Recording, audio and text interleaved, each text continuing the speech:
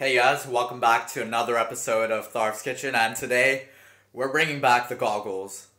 Wait, what? Oh, there's no crying, there's no cutting onions. Oh shit. No goggles, guys, I'm sorry.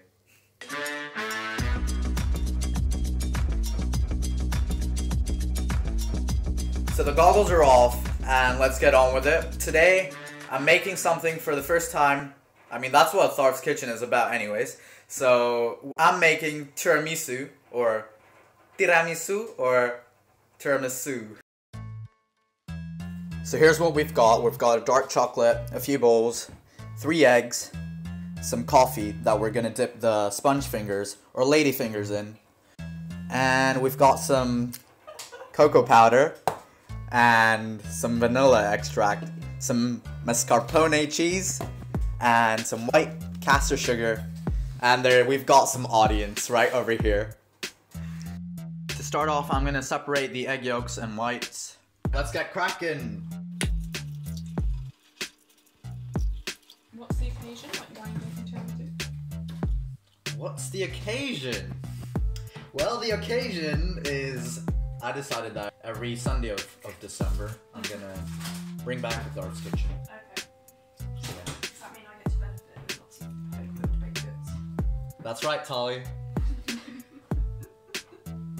So I'm gonna add 30 grams of castor sugar to the yolk.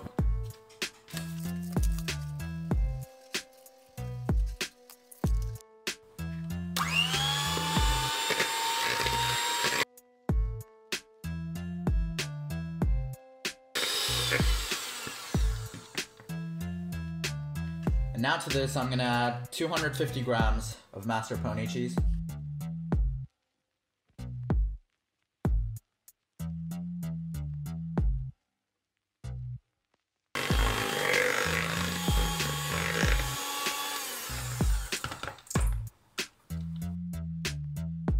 These are egg whites. I know I messed up, it got some yolk in it, but at the end you're gonna put it all together. So here we go, 30 grams of white castor sugar. And then I'm gonna mix this.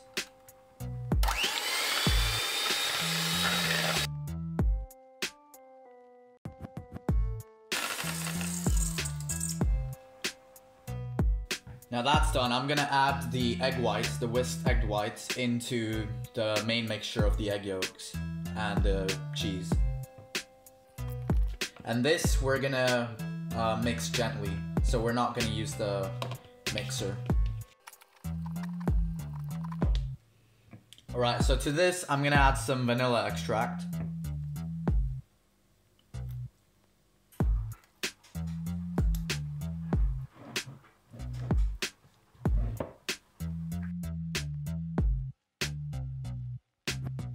Alright, so now it's time to start soaking the sponge fingers or the lady fingers into the coffee. So the coffee, I made it a while ago and I let it cool to room temperature. So we're gonna dip them in, soak them, and start placing them across the tray.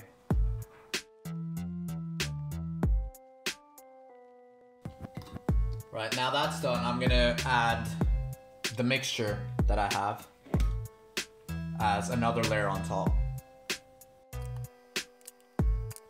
It's my first time making it, so I'm not sure if it's supposed to be this texture. I feel like it's a bit watery from what I've seen, so hopefully when I put it in the fridge, it kind of settles down and becomes a bit more solid.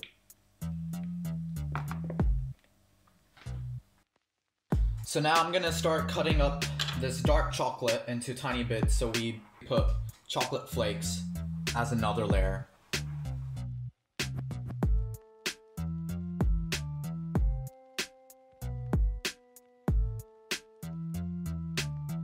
So now that's done, we're gonna add another layer of soaked sponge fingers.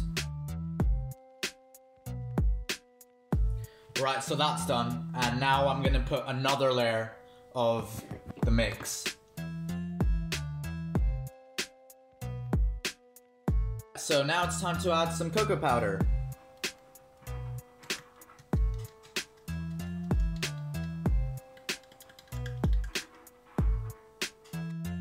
Right, so I've added the layer of cocoa powder, and now I'm just gonna put this in the fridge and wait for it to settle down. Hopefully it becomes more firm.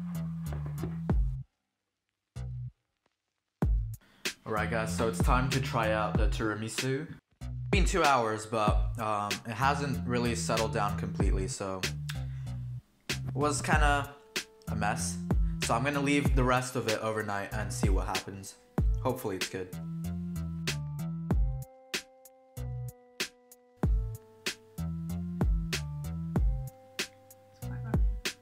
Yeah, needs to settle down a bit more.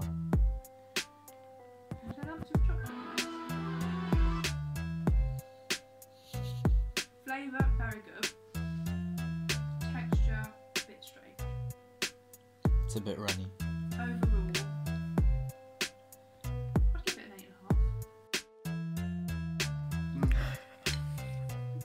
8.5. Mate, it tastes lovely.